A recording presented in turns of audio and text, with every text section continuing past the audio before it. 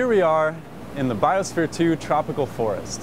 I'm Tyeen Taylor. I'm a PhD student at the University of Arizona, and I study how tropical forests will respond to climate change.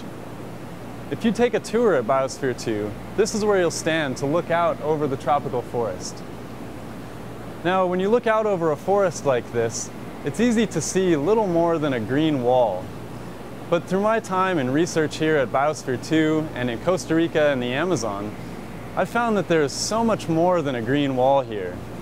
Each of these species has a story. They're great stories, and not many people know them, so I'd like to share a few of those with you.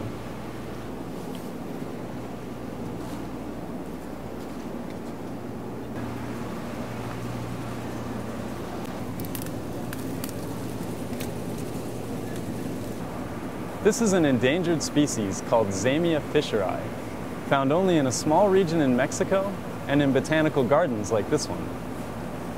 It belongs to an ancient group of plants called Cycads, which dominated forests when the dinosaurs walked the earth. Cycads evolved from a fern-like ancestor over 100 million years before the first flowers appeared on the planet. Probably due to changing climates and the rising dominance of flowering plants, this once diverse group of plants is now diminished to just over 100 species, many of which are nearly extinct in the wild, like this one. This is an important plant for Amazonian indigenous people. Its name is Psychotria viridis, and it's in the coffee family. The genus name, Psychotria, gives away a bit of its story. Plants in this genus contain psychoactive, hallucinogenic compounds called tryptamines. But if you ate a leaf of this plant right now, it would do nothing for you. That's because we have an enzyme in our brain that breaks down tryptamines before they become psychoactive. Amazonian shamans, however, will mix together infusions of this plant with a vine called Biosphere kappel.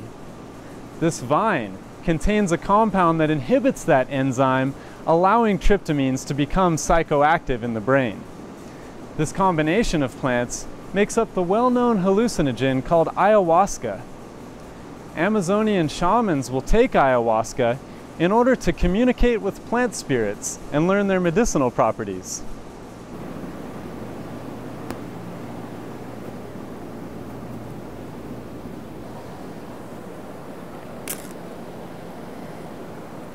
This is one of my favorite methods of identifying plants.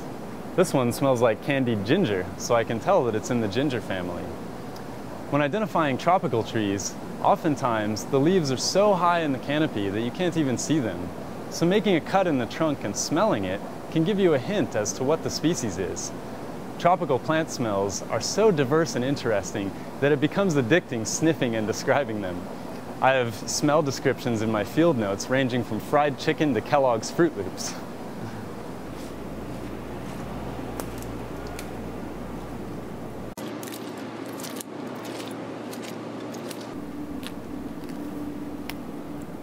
Ugh, this one smells horrible. I can tell by its smell that it's in the genus Diffenbachia. In fact, it smells a lot like a javelina, which is interesting because in Costa Rica there are javelinas, the same species we have here in Arizona actually. And they love Diffenbachia. Their preferred species has a caustic sap that will badly burn your skin. But somehow the iron gut of the javelina isn't bothered by that.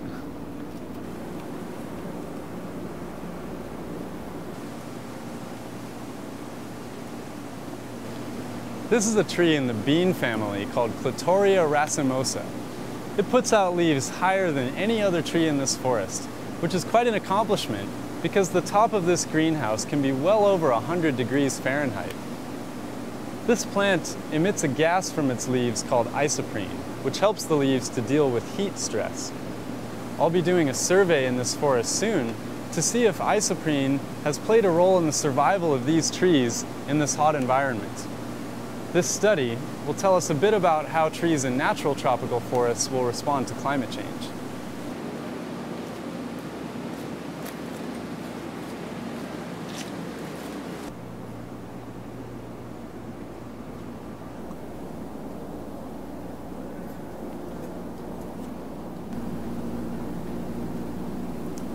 This plant, in the genus Cecropia, loves sun and is one of the first to grow when a tree falls in the forest, creating a new light gap.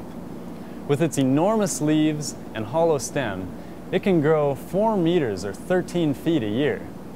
Some species have ants living inside the stem that pay their rent by attacking anything that tries to eat the leaves. Amazonian indigenous people burn these leaves and mix the ash with powdered coca leaves for a mild stimulant. This is an important habit for these people because coca leaves contain a high concentration of calcium, an essential nutrient which is hard to come by without the milk of livestock.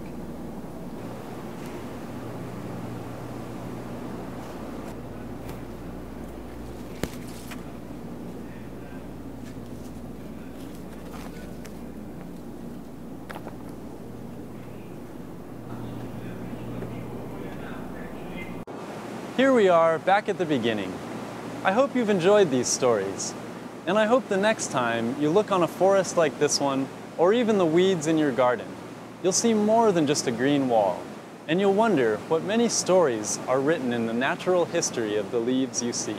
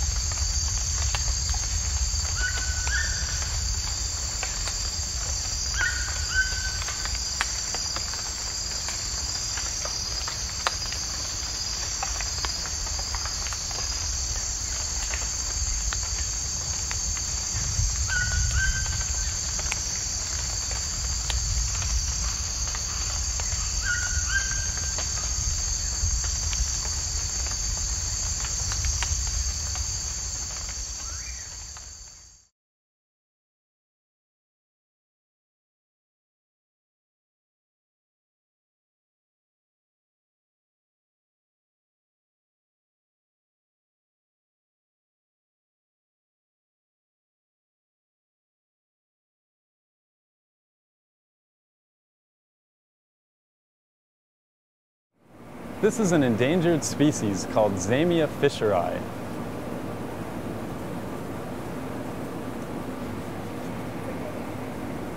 I'll get used to the camera in a minute, probably.